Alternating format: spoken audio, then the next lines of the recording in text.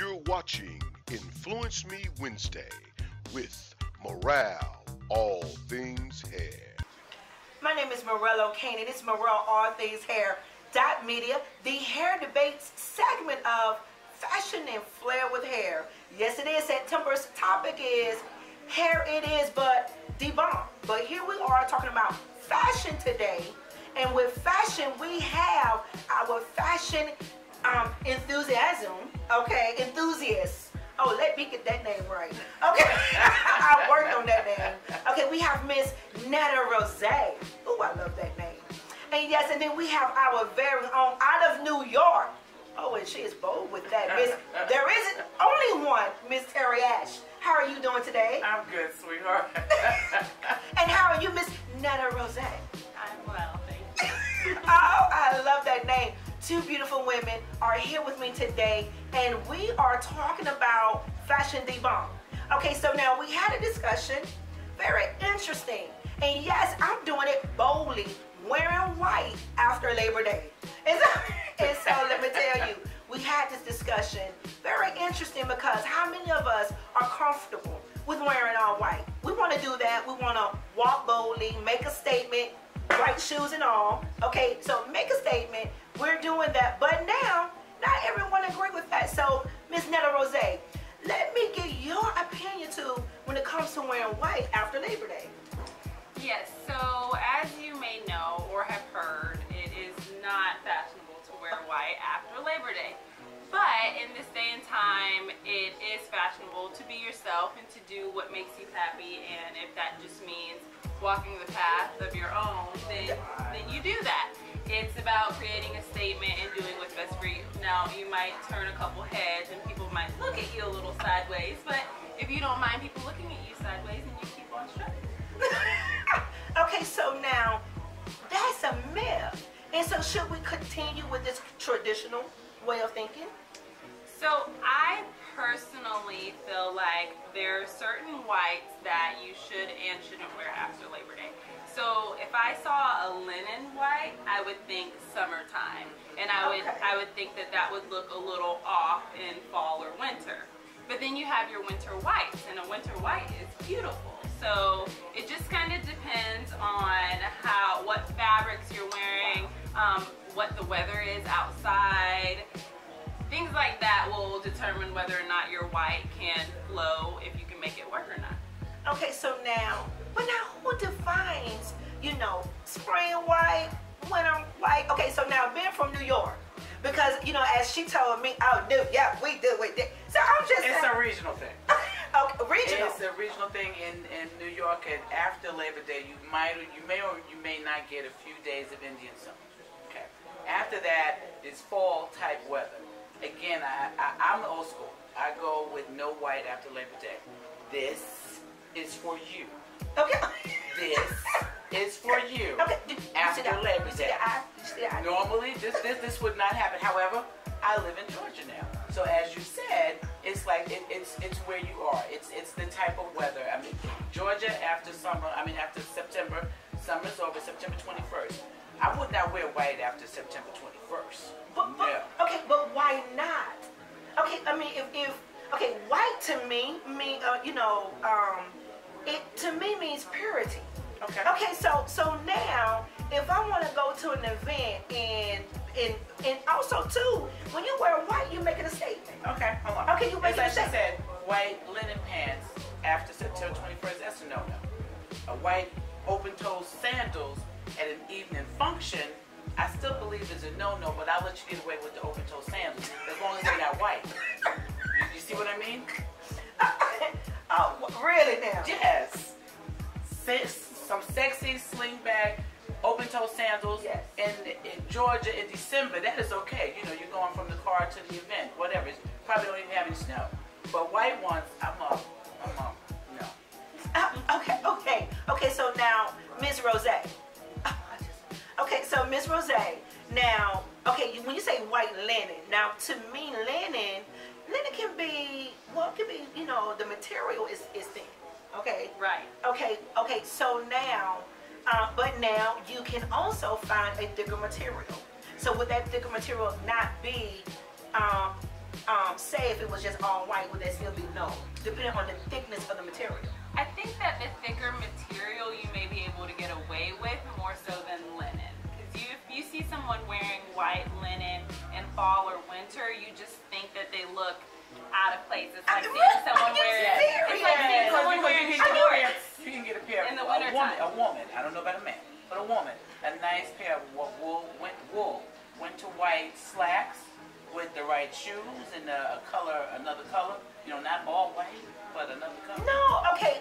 Being a hair care provider, and color is what we do. Okay. Okay, color's what. So now, when you say wearing a white, to me, what I see is ivory, off-white. Like that's not a true. That's correct. No, but that's not a true white to me. You know what I'm saying? Like that's an entire different shade. I think the winter white is the exception for the people who want to wear white after Labor Day. So if you want to wear white, you just have to wear the winter white. It's, giving you a little bit. You just have to take it and run with that, girl. Sorry. Yes, thank you. Just pack your true whites up, and you can wear them next summer or next spring. Okay. It's just, or you, like I said, in this day and time, you can walk to the beat of your own drum. No one's going to tell you to take your clothes off if you're wearing white. So if you want to wear your white. I will add this. You can't put them back on until after Memorial Day. That's when you bring the white back out. Really after now? Memorial Day. Or Memorial Day, yes. The start of summer. Right. I just, again, this is a platform where we can discuss these things and respectfully debate, but I have to disagree. Like you just said, no one would ask me to take it off, but I don't know. The way, Miss Ash over here was just looking at me, I'm not going to say anything to you. I might say something about you, but I won't say anything to you. I can't. It's the truth. But I understand you're a hairstylist. You want to be able to express yourself. You want to wear some color. My opinion is that in the wintertime and the fall time, that's the best time to wear your color in your hair. You wear your red hairs, you wear your coppers, you go black, jet black. Like that's the time for your hair to pop. The summer times you wear your blondes and your softer colors that kind of blend. But you take that winter time to let your hair pop, and then everything else can just be more neutral. Okay, now you guys have said something. Okay, the red hair. Now let's talk about this. Okay, because again, so now we're in the fall, going, into the winter. You have Christmas coming up. You have getting to the holiday time. So now, red heads. Okay, rocking red, red color. And what about like that red dress?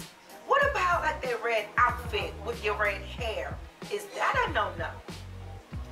So that's another old school myth. And again, disclaimer, you can wear whatever you want and not care what anyone thinks. I personally feel like a red outfit with red hair just takes away from one or the other. When you have a color that makes your red hair pop, like a green or a blue or a purple, then everything has its own attention and your hair pops and it stands out and it's more bold. Whereas a red can be muted. And I think with skin tone, sometimes you can get away with it. If you have a more cool skin tone, you can wear a brighter red. And if you have a warmer skin tone, you can wear burgundies or burnt reds. Okay, so now, Miss Terry Ash. Yes. Okay, so now, being from New York, in style.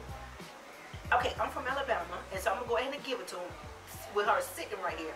Okay, so fashion is supposed to be your thing from New York. Okay, so now, would you say bright red hair?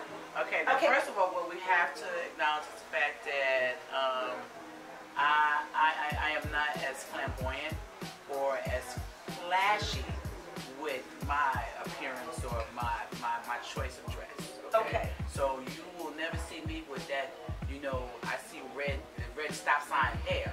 You'll never see me with that. You have to look close now to see my red highlights, in my hair, because that's as red as it will get for me. Okay. So, but I don't see anything wrong with the way that I wore my red dress with my red highlights. Again, it wasn't stop sign red. Right. So, So now, would you say that a person with a lighter tone could possibly, you know, okay, because now I've heard that it was stated that, you know, sometimes the red can flush you out depending upon your complexion.